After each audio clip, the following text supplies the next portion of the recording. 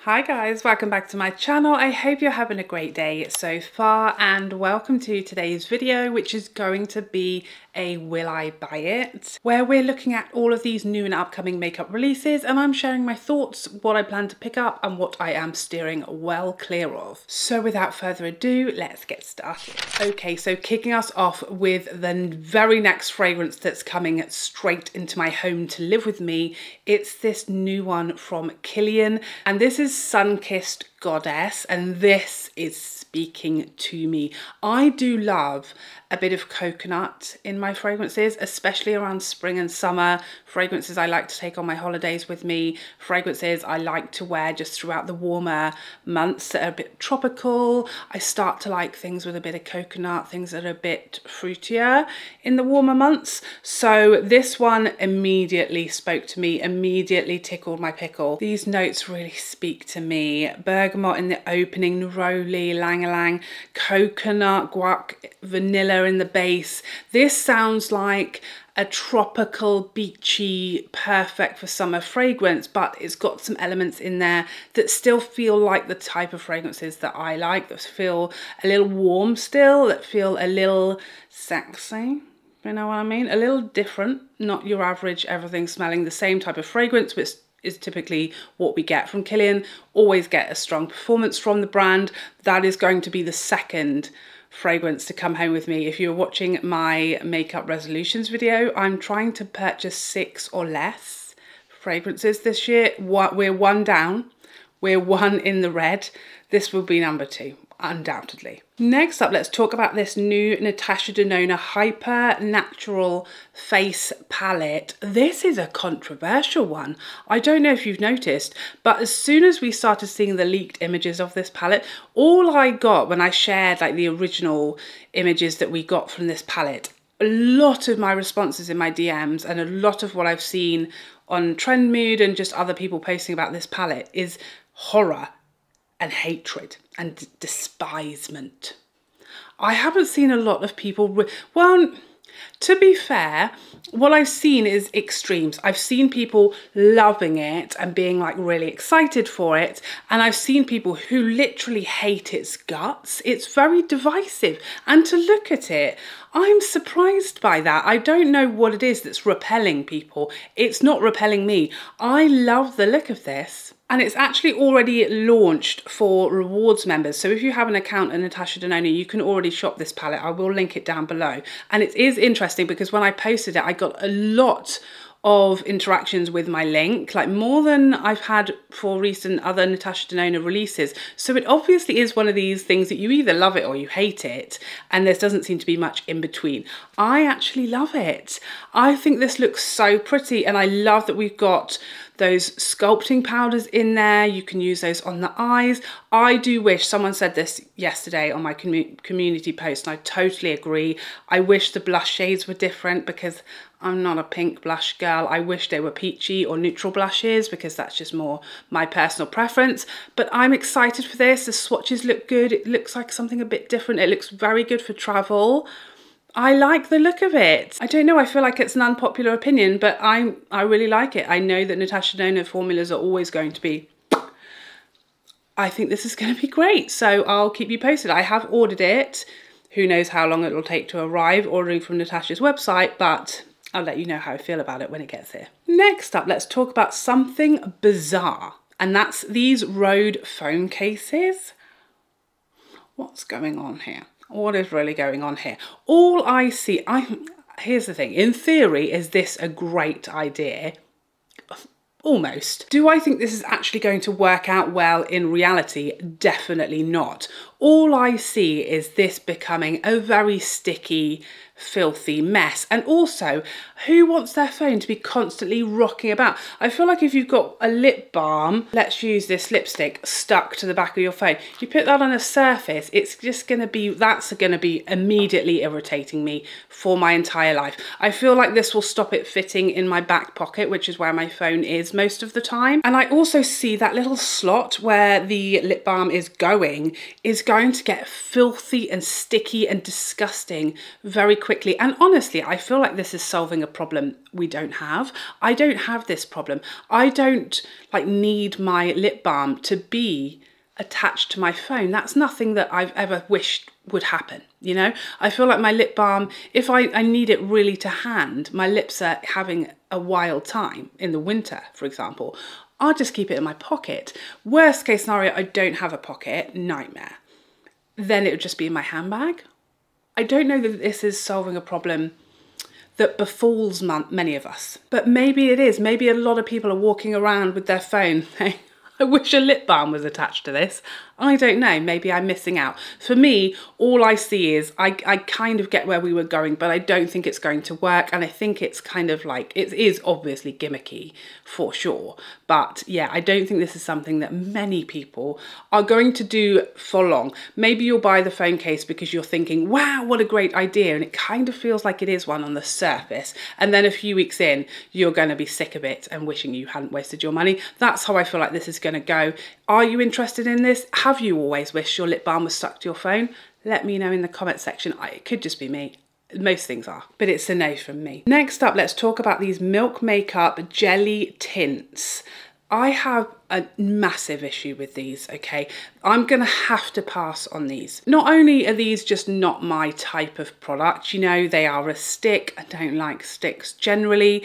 They are also, you know, a stain. I don't like stains typically. And they're also like a, I don't even know what you would call this, a jelly blush formula, which literally sounds like my utter worst nightmare. I can't think of, and if I couldn't think of anything worse than like liquid blush or cream blush, which I've been trying to get on board with over the last like 3 years. I've been trying hard and I'm making some steps forward. And now they've come out with a jelly blush. This just looks sticky. It looks like it's going to pick up my base products underneath. I don't know how I'm applying this that isn't annoying.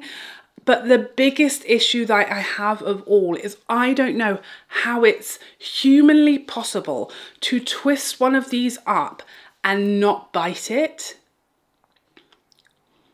Every time I see these, the desire I feel, the overwhelming need that I have within me to bite it, I can't be trusted. Even if this was my type of product, which is not really, and the shades aren't really appealing to me, they all look a little berry, which isn't really my flavour.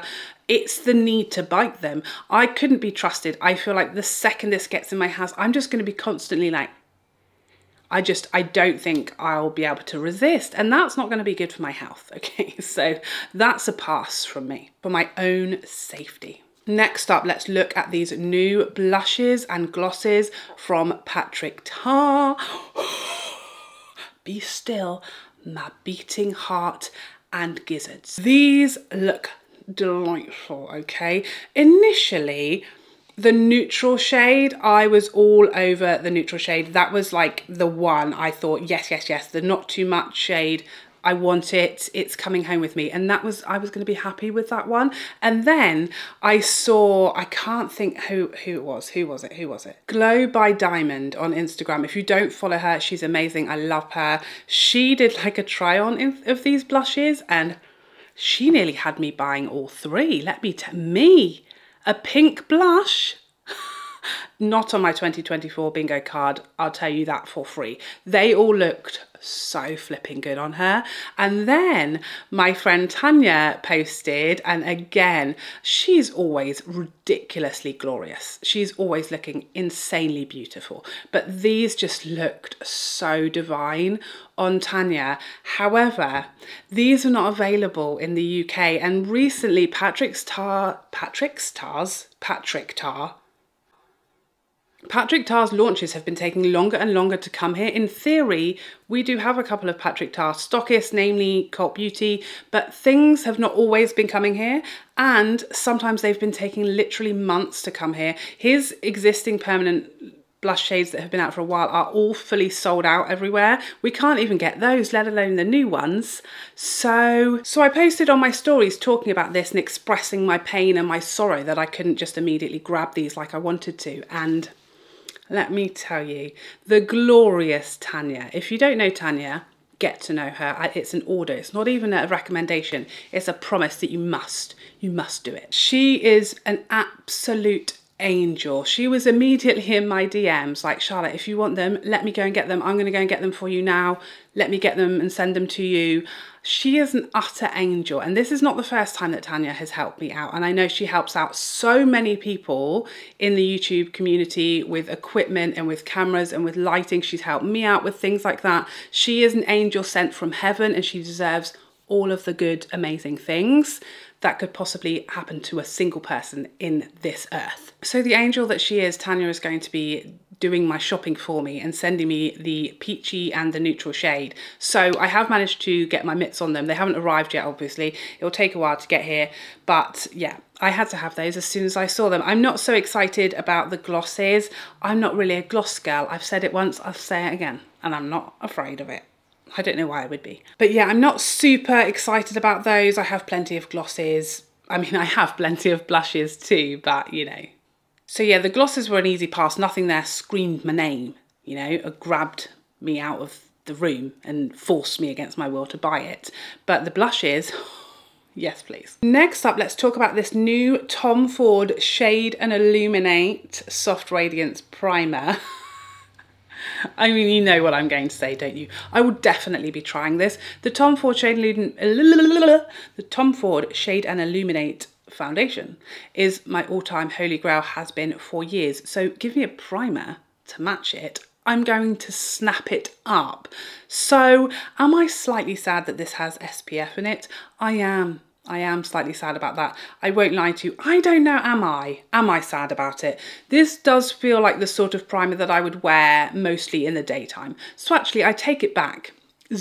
I take it back. Forget I said that. I'm not sad about it, actually. In hindsight, thinking about it, digesting it, I've changed my mind. I'm okay with it, because any extra SPF for me in the daytime, especially in spring and summer, where I love a glowy, luminous, gleaming, chic, give me all the SPF, it's fine, as long as it doesn't mess with anything, which presumably it's not going to mess with the Shade and Illuminate foundation, because it's literally there to be, you know, its friend. So yeah, this is a yes from me. I know it's going to be like £500 because the foundation is like the most expensive one I own, but I'm on board with it. I feel like I have really never found a Tom Ford complexion product that I don't love, so give me them all, you know. And the packaging, sexy.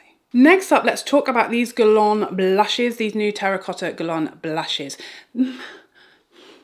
I feel a little on the fence with these. I'm very much a blush girl. I'm just not sure any of these shades are really speaking to me, tickling my pickle. I'm not sure that they are. They're all nice-ish. I have seen a lot of swatches and like first impressions of these where people are having to do a lot of building up. They seem to be quite light on the pigment, which I don't mind with a blush, because let me tell you, there have been more than one occasion where I've gone too heavy-handed with a blush. So I wouldn't mind building up as opposed to blending out. I'm fine with that. But they're a satin finish, apparently. I asked the glorious Gigi about these because she had these early doors, and I couldn't find any description of the finish on the website. She says they aren't matte, they are more of a satin. They aren't completely flat matte, which I thought they were, and they look it. But apparently they have a little bit of satin-ness to them, but it's just not enough for me. If these were all like a sheeny blush, if these were like RMS, Chanel, Dior glowing blushes, I would be all over them. But I think I'm going to pass on these unless I start to see any really convincing reviews. I just think my suspicion is that these are going to be like fine and nice. They're not going to be any better or different to the blushes I already have, and I think they won't be as nice and I won't love them as much as lots I already do. So I feel like this is a pass for me. I'm just not excited by them. There's no shades there that really speak to me, and I'm more of a glowy blush lover. So I'm going to pass on these if that's okay with you.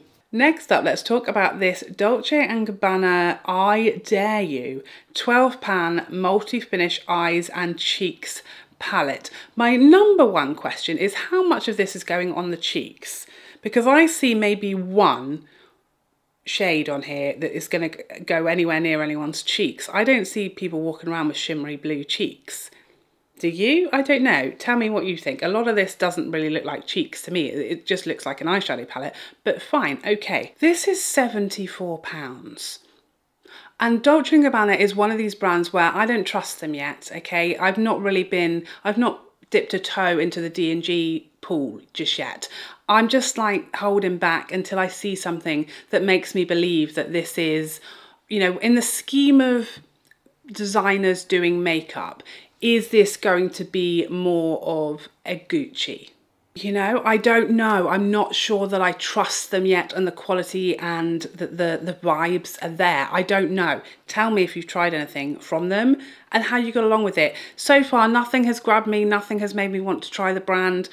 When I first saw the pictures of this palette, I hate the packaging. It's just, I feel like I'm being shouted at. Does anyone else feel like D&G? Like, I don't need that in the morning. You know, I have enough people shouting at me in the mornings, trying to find shoes and cereal and water bottles. I don't need my makeup to be shouted. This is just, it feels very violent to me. I don't know about you, but it seems like it's furious, and I don't know what I did. Also, this giant chain feels very like 90s rapper. I'm almost expecting like a giant clock to be hanging off of that. Do you know what I'm saying? So a lot of the packaging is putting me off slightly.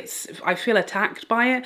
And then the picture of the color story, I felt quite intrigued. This like it was giving me like Danessa Myricks vibes, the colors and the looks of these shadows, and I got excited. And even though this is not my typical color story, sure, it was something different that I thought could be really gloriously pretty. And then I saw swatches and I got put back off again because the swatches just didn't really live up to what I'm seeing in the pan. And so I was sitting on the fence. I went off of it because of the loud packaging. Then I looked at the shadows, I got back on the fence, and then I saw the swatches and I went straight off over the style and started making my way home because I just thought, I just can't do it.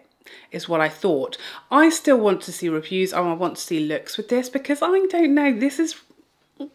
They might have done something. I can't lie to you. They might have achieved something here.